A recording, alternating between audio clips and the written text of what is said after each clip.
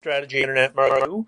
Something I just discovered here with Facebook, something that it has long been needed, but it looks like they finally added a spam filter for Facebook pages. So this is my Facebook page from Minnesota Vikings chat blog. And now that I've gone to it, I'm logged in as the administrator. I now see this message that says check your spam filter. Posts likely to be spam appear here. You can review, remove, or approve these posts at any time. Learn more.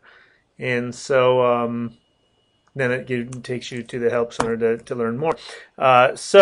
Apparently, if there is a post posted by one of the fans of the page that triggers some spam filters, it will catch it and keep it from being posted to the page until it's been reviewed to be either removed or approved.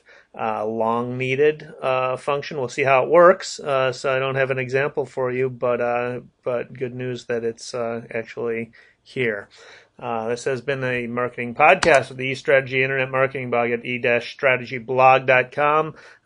Visit when you come and visit, make sure you subscribe to the RSS news feed. If you don't miss any posts, you can reach me at the blog or on Twitter at @DErickson.